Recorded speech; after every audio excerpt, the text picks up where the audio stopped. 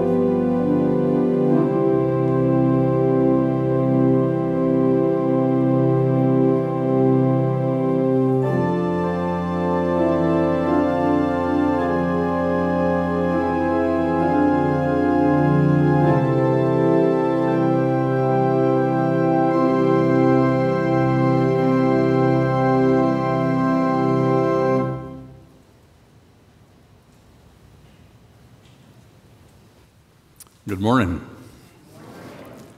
Please join in our call to worship. Praise the Lord. Praise the Lord, O my soul. Happy are those whose help is in the Lord their God. Our hope is the one who gives justice to the oppressed, food to the hungry, sets the prisoners free, lifts up all the who are bound down. The Lord loves the righteous, protects the stranger, and helps the widow and orphan. The Lord will reign forever. Your God, O Zion, for all generations. Praise the Lord. Let us worship God. And for our gathering prayer, let us pray. Hospitable God, you invite us to a banquet where the last may be first, and the humble and the mighty trade places. Let us share your abundance with no fear of scarcity. Let us greet strangers as angels you have sent. Send your Spirit now, so that we may find a place at your table and welcome others with radical hospitality. In the name of Jesus, guest at all our tables, we pray. Amen. Our first reading of Scripture is from Psalm 112 from the Common English Bible. Praise the Lord. Those who honor the Lord, who adore God's commandments, are truly happy. Their descendants will be strong throughout the land. The offspring of those who do right will be blessed. Wealth and riches will be in their houses. Their righteousness stands forever. They shine in the dark for others who do right. They are merciful, compassionate, and righteous. Those who lend generously are good people, as are those who conduct their affairs with justice. Yes, these sorts of people will never be shaken. The righteous will be remembered forever. They won't be frightened at bad news.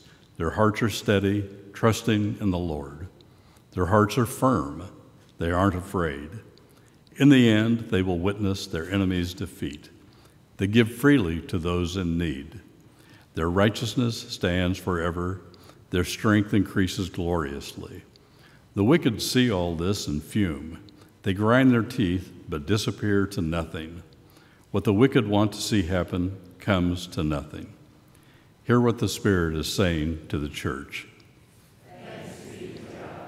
Please rise in body or in spirit for our opening hymn, number 48.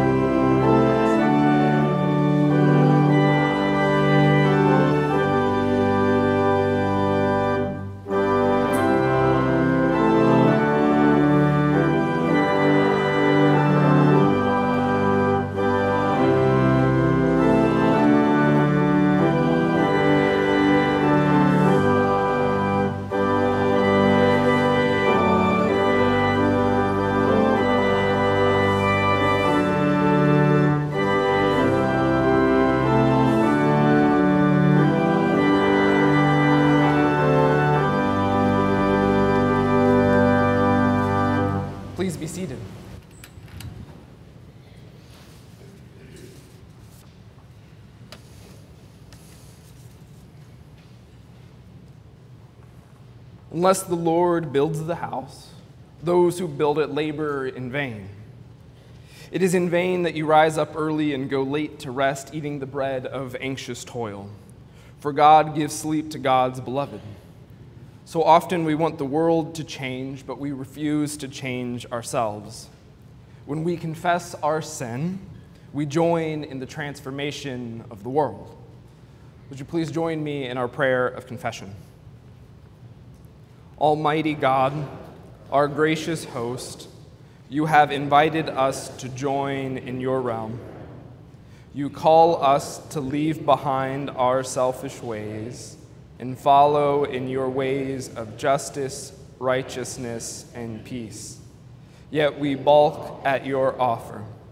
We have sinned in thought, word, and deed, by what we have done and by what we have left undone. Forgive us, we pray, and grant us the courage to be who you have called us to be. Amen.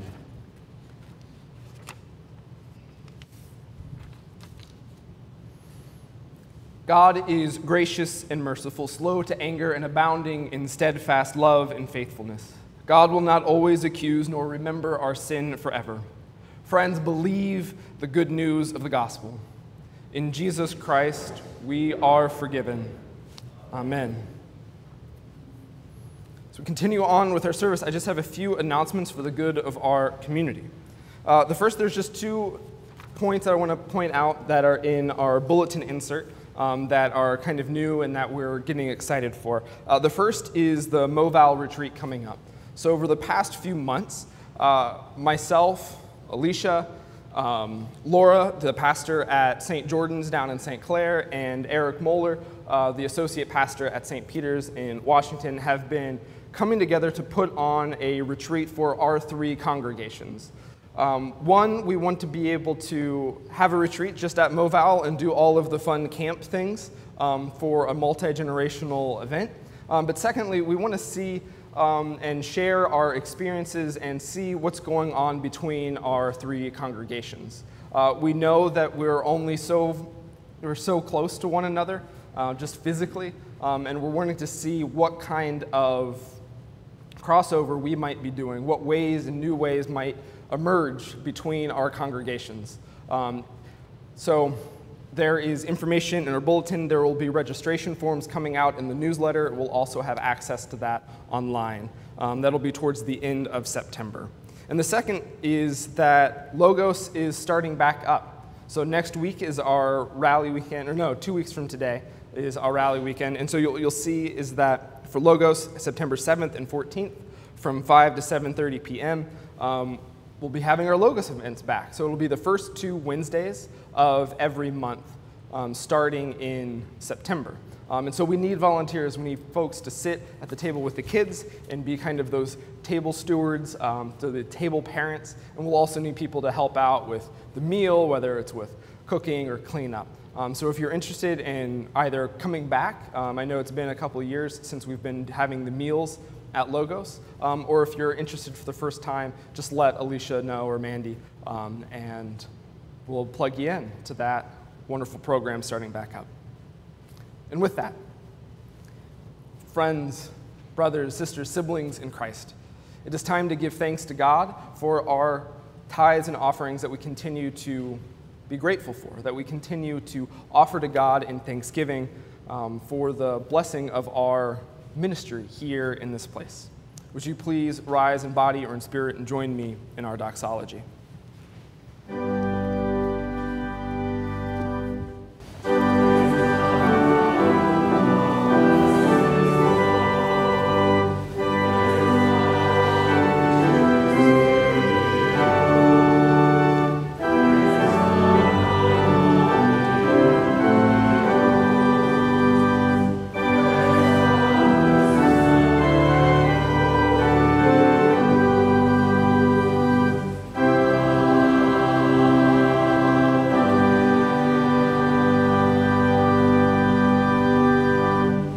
Join me in the prayer of dedication.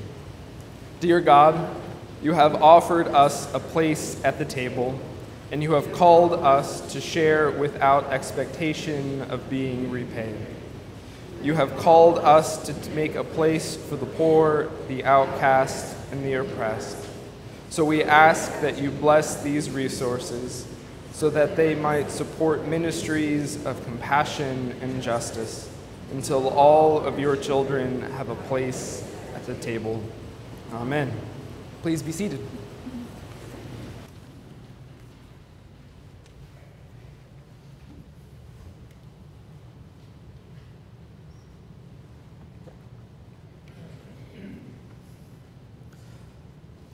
The second reading of Scripture comes from the Gospel according to Luke chapter 14, verses 1 through 14.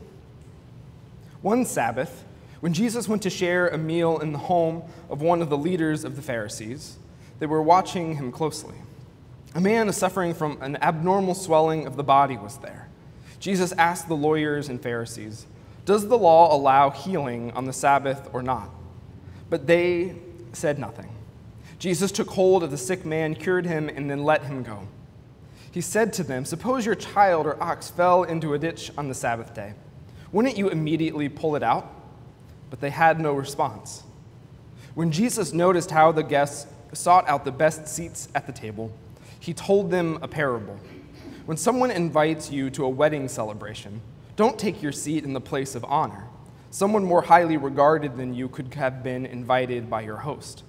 The host who invited both of you will come and say to you, "Give your seat to this other person." Embarrassed, you will take your seat in the least important place. Instead, when you receive an invitation, go and sit in the least important place. When your host approaches you, he will say, "Friend, move up here to a better seat." Then you will be honored in the presence of all your fellow guests. All who lift themselves up will be brought low, and those who make themselves low will be lifted up. Then Jesus said to the person who had invited him, "When you host a lunch or dinner, don't invite your friends, your brothers and sisters, your relatives, or rich neighbors. If you do, they will invite you in return, and that will be your reward. Instead, when you give a banquet, invite the poor, crippled, lame, and blind, and you will be blessed because they can't repay you. Instead, you will be repaid when the just are resurrected." Hear what the Spirit is saying to the church. Thanks be to God.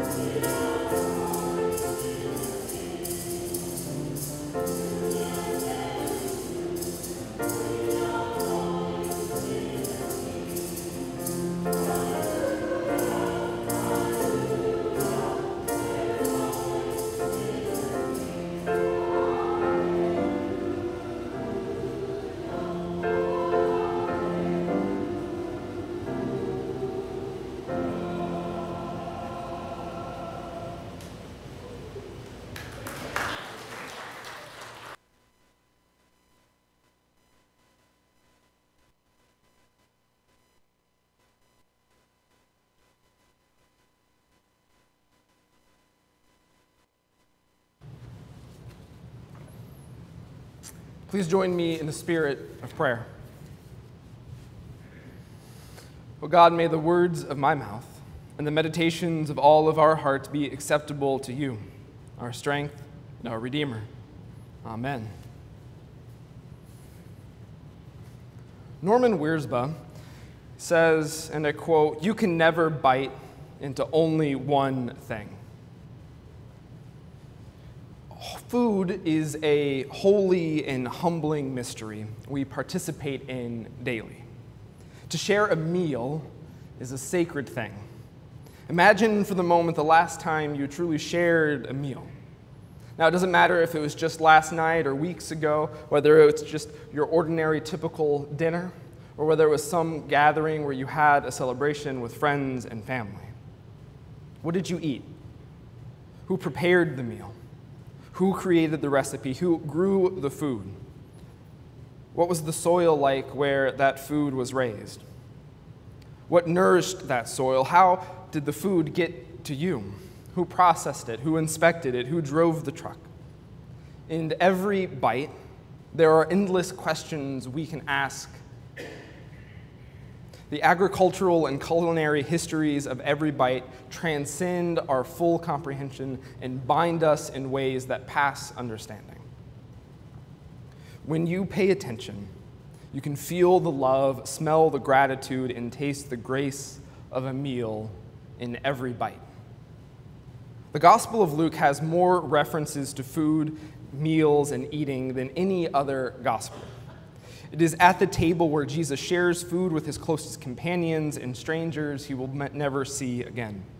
It is at a table where Jesus often shares his teachings and parables. At the table, he practices radical hospitality and is received as a gracious guest. It is so common in the Gospel of Luke for Jesus to be at table with all kinds of people that a few chapters earlier, back in chapter 7, Jesus says, and according to Jesus, that there are rumors going around about him, about how he is a glutton and a drunkard who eats with tax collectors and sinners. Jesus' constant eating and table fellowship are reminders that our faith is embodied, that our faith is lived out in the daily practices that we share. So today, we are invited to pull up a seat and savor what our Savior has to share. Today's story begins at the home of a Pharisee who has invited Jesus along with many others to share in a meal. At the end of chapter 13, just before today's reading, a group of Pharisees is concerned about Jesus' safety and warns him that Herod is plotting to kill him. So we have to remember once again, we need not approach today's text with suspicion over the Pharisees and their motives. But within this story, there are four major moments during this dinner party. The first is the healing on the Sabbath. Similar to last week that we talked about, Jesus' healing presents us with a reminder to do what we can for those who need our help the moment we can do something about it. The second lesson is for guests to be humble. Jesus instructs people not to take the position of honor at the seat at the table, assuming that they are the most important guest, and instead offering true humility. Here, Jesus is asking for people to arrive as gracious guests rather than trying to figure out some cunning strategy to secretly jockey for position. I don't think Jesus is saying, oh, if you sit in the last, then you'll magically make your way up to the front. So you should really, if you want to get ahead, go to the back. I think Jesus is asking for true humility here. And the third movement or moment in the story is similar to the second, where Jesus gives a lesson for the host. Jesus tells the host to invite people who cannot repay them. Once again, it is an invitation to participate in grace by doing good for no other reason than that it is good. And the fourth moment or movement in the story, which we didn't read today, but if we were to have kept on reading the story, we would have heard Jesus tell a parable about a wealthy man who sends out invitations to some guests. But when all of the guests decline, they start making excuses why they can't show up for this dinner. So the wealthy man sends out his servants to the highways and back alleys and invites the poor, the lame, the crippled into his home. true humility, and doing things for those who cannot repay you shape the story of Jesus at today's feast. In Jesus' time, the client patronage system of ancient Rome was starting to dominate the region. Within the Roman structure, it created clear lines of hierarchy.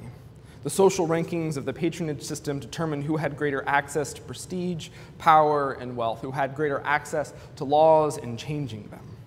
While there was some reciprocity and obligation towards one another, it was typically very one-sided, wherein the lower classes greatly benefited their patrons rather than their patrons greatly benefiting them. Since moving from the lower class to the upper class was nearly impossible, the greatest advantage a lower class person could have was being connected to a more prestigious patron. And as Roman influence was spreading through the region, this system was being adopted by the elite and the ruling classes who wanted to maintain their power. Jewish leaders, sects, and communities had all different kinds of ways to adapting to these changing times. Some would adopt Roman rule and culture to preserve their power, like King Herod. Others would find different ways to subvert, combat, or ignore the cultural influence. Jesus, like many of his contemporaries, found ways to deal with this societal influence. Jesus chooses humility as one of the ways to counter Roman imperial rule. For Jesus, humility is not about denying your power or ability or prestige, but acknowledging that others have equal power, ability, and prestige, and not assuming that yours is more important than theirs. Resisting the system wasn't merely about rejecting Roman imperialism. It was about preserving his Jewish cultural heritage. Jesus is letting folks know that even when something might not directly benefit you, it doesn't mean it isn't worth doing. The kingdom of God, the kingdom of heaven, was offering an alternative world view from the Roman imperial system. Today's story is about table fellowship. It's not about manners and how to be polite. It's about humility and service. It's about how our embodied faith practices show up in the world. What is so remarkable about the setting of the story is how incredibly ordinary it is. It's a meal. It's taking place at a table with food and drink and story. By taking on flesh and blood and showing up in the world, our Savior, our Messiah, Jesus, our Emmanuel, reminds us life isn't just about what happens after we die. It's about living into its fullness here and now. By healing, feeding, and teaching, Jesus invites all to participate. He welcomes all to this table of grace, love, and mercy.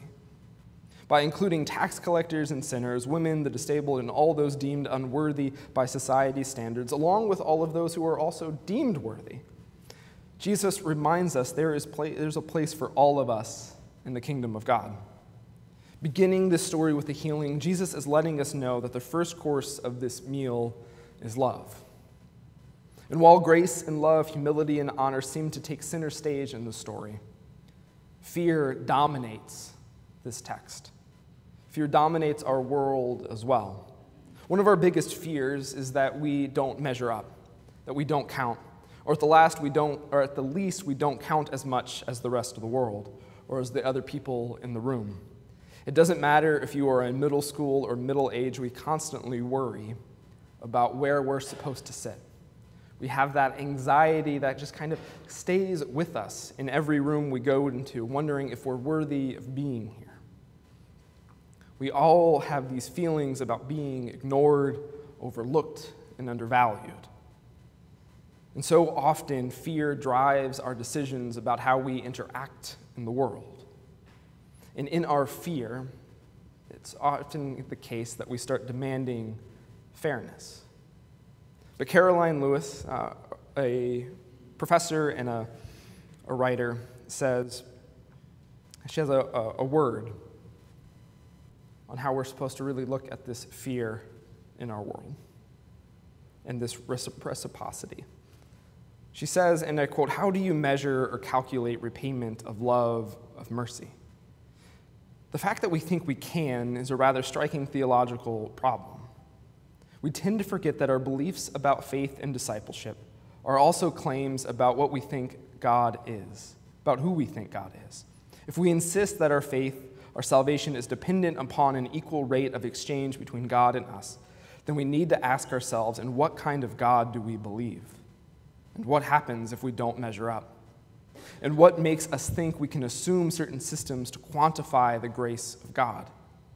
This story calls out our propensity toward transactional faith. We expect God to move about in our economies that are dependent on proof of worth and jobs well done. We assume God will choose to maintain a relationship with us based on our ministry performance. But then we forget a key theological premise of Luke. God's measure of membership in the kingdom has everything to do with how God sees us and not how we see ourselves. End quote.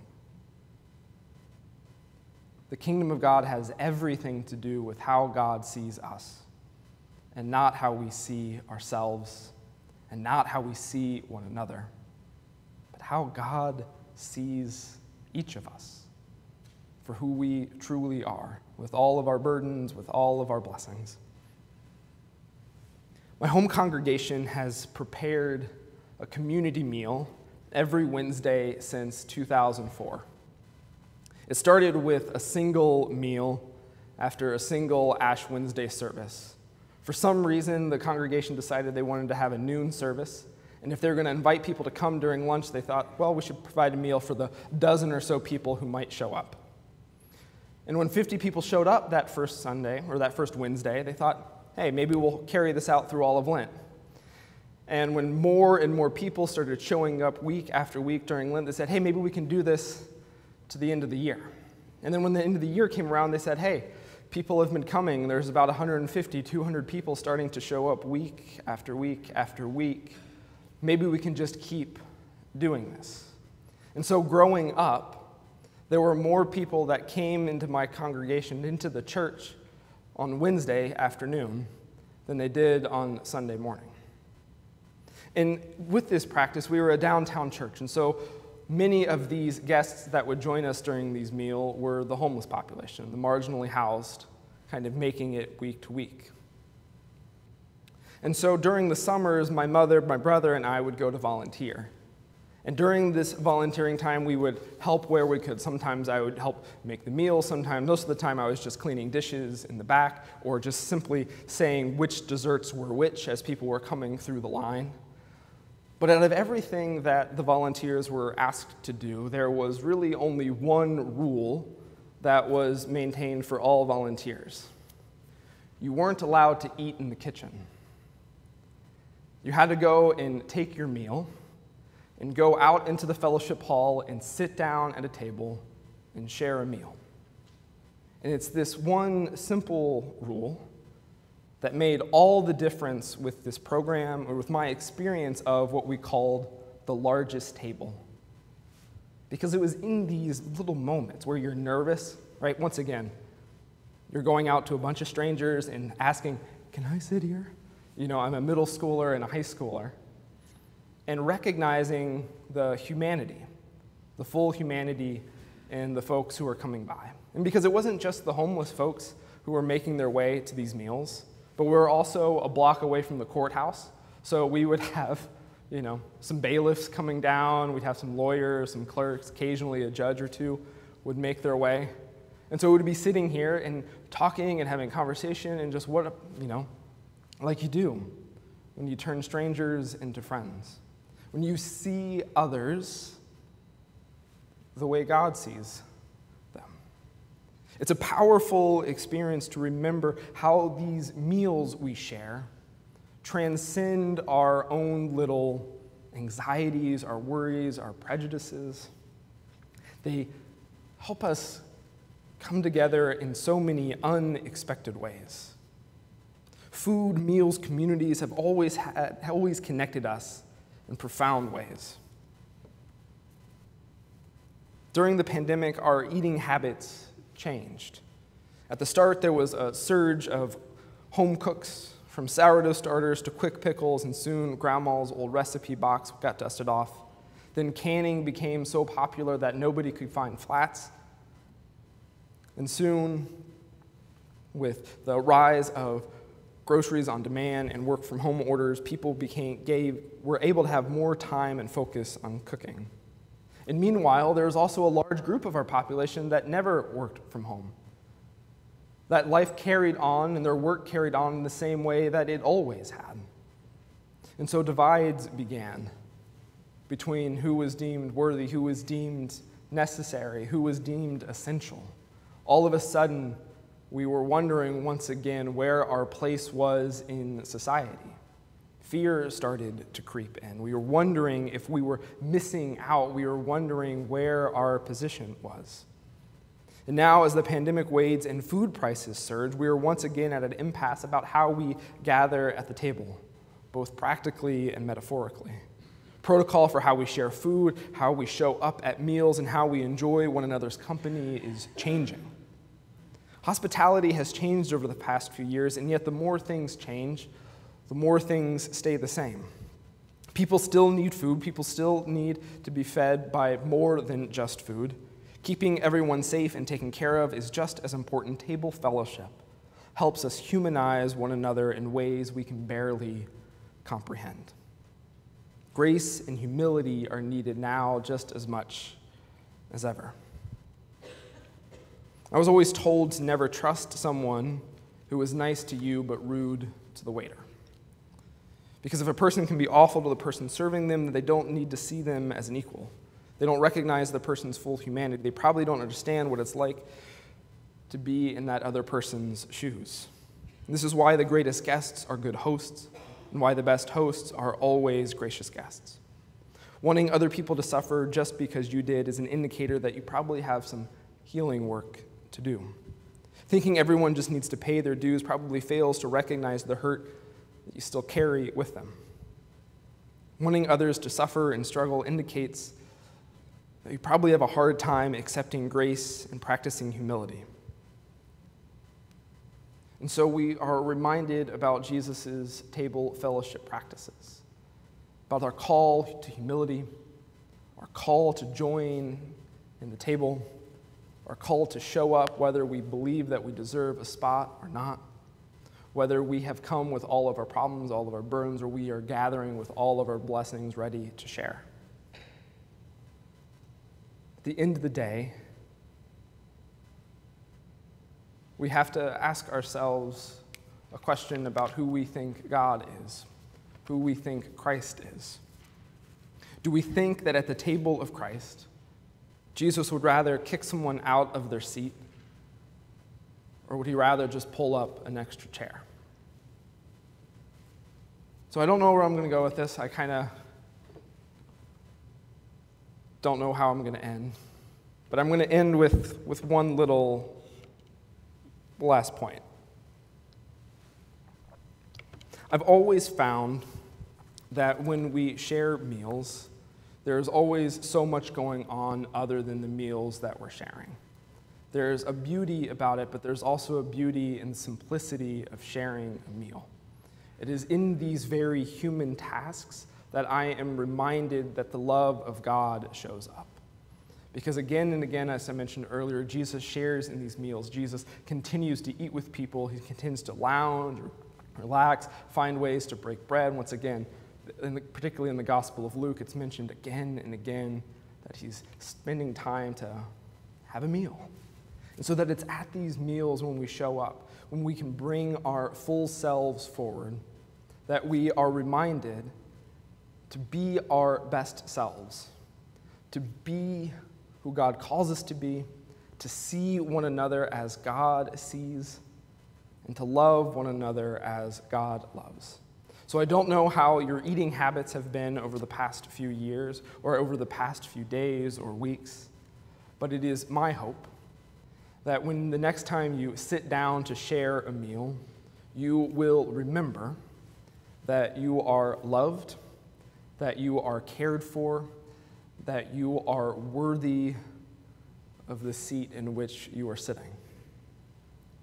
So would you please join me in the spirit of prayer?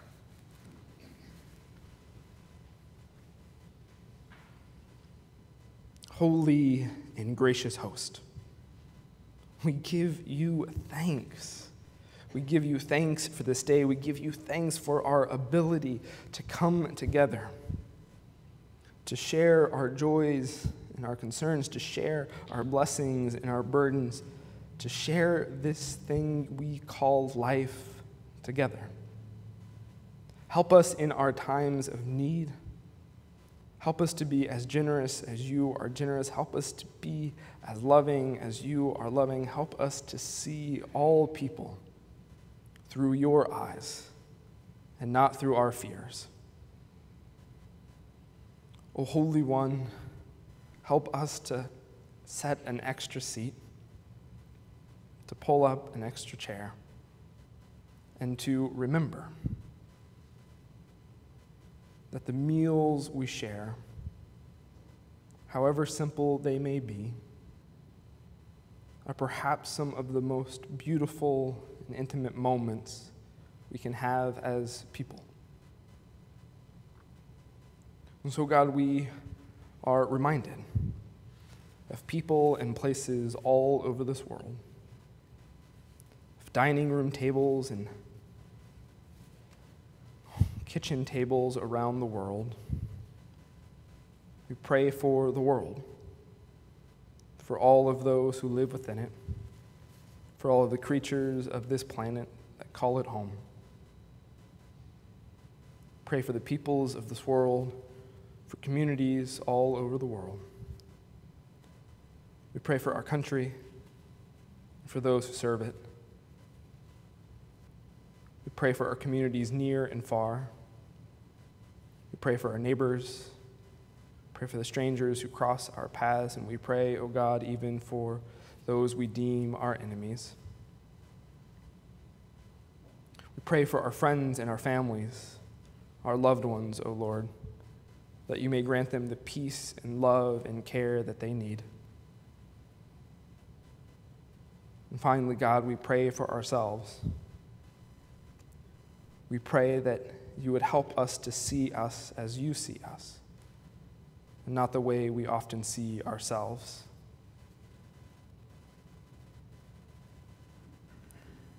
And, oh God, although we don't always know where we're going, we do know who we're following. And so we pray the prayer Christ taught us to pray. Our Father, who art in heaven, hallowed be thy name. Thy kingdom come, thy will be done, on earth as it is in heaven. Give us this day our daily bread, and forgive us our debts, as we forgive our debtors. And lead us not into temptation, but deliver us from evil. For thine is the kingdom, and the power, and the glory forever. Amen. Would you please rise in body or in spirit and join me in our closing hymn, Blessed Be the Tie That Binds, hymn number 393.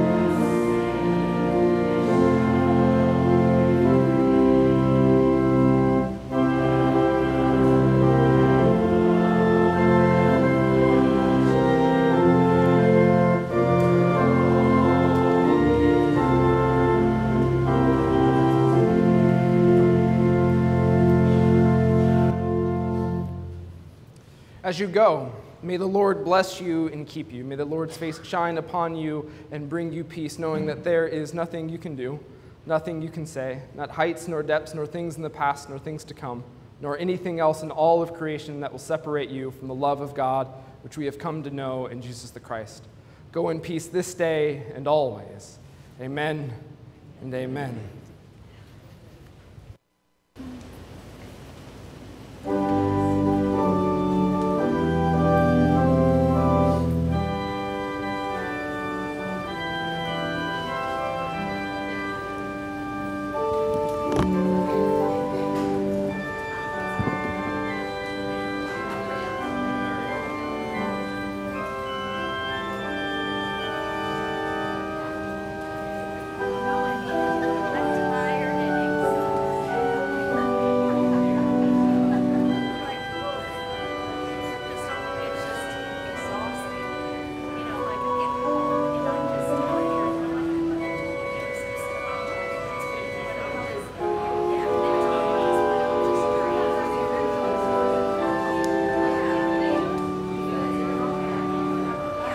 Thank you.